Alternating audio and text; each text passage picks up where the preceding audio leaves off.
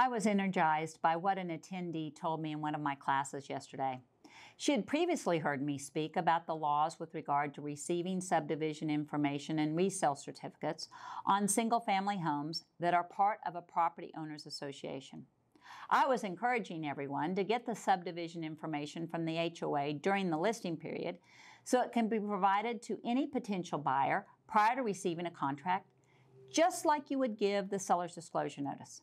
After all, it is like an SDN. It only has to do with the property and therefore is the same no matter who is the buyer.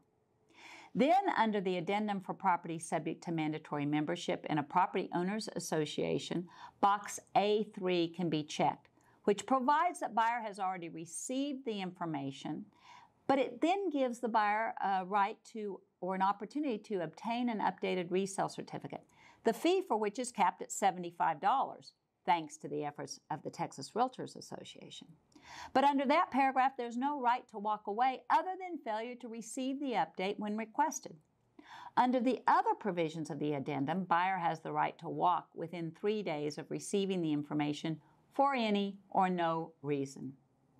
The attendee yesterday told me she had done as I suggested, but when she went to order the updated resale certificate, the HOA refused to give it to her. She had to inform the HOA of the law, which ended up saving her client several $100s. There are two provisions of the law that you need to know. The first being the fact that the seller does not need a contract in place to order the subdivision information. Many HOAs ask for a buyer's name, but that is irrelevant. If a buyer's name gets put in the subdivision information when you originally deliver it, then it's hard to use that information for any subsequent buyer.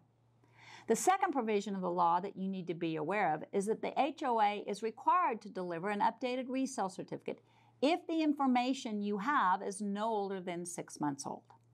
So, Texas Property Code 207.003 Section A says not later than the 10th business day after a request is received from the seller, seller's agent, purchaser, purchaser's agent, or title insurance agent, then the Homeowners Association must provide you the information which is defined as subdivision information, which includes the resale certificate, the restrictions, and the bylaws.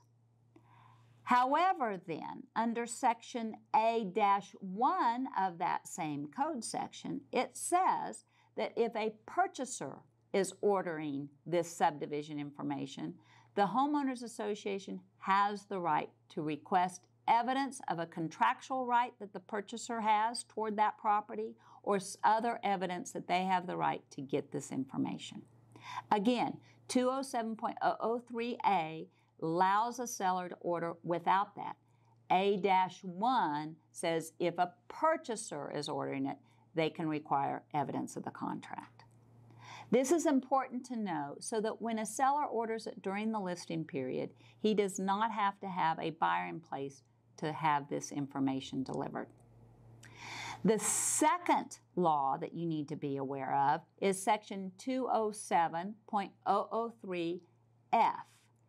Under F, it requires the HOA to deliver not later than the 7th business day after the date a written request is received for an updated resale certificate, that they deliver you an updated resale certificate. They can charge a fee for this, but that fee has been capped at $75.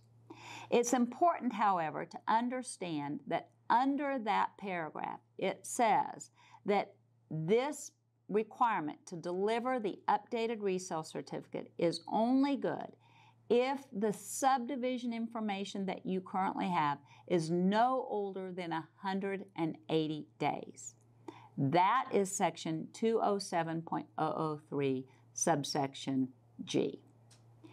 It is important that you are aware of these so that when you order an updated resale certificate, you know the law and you can share it with the HOA in case they're trying to make you reorder the whole package. Again, I have talked about this in a video before, but never recited the code sections to you.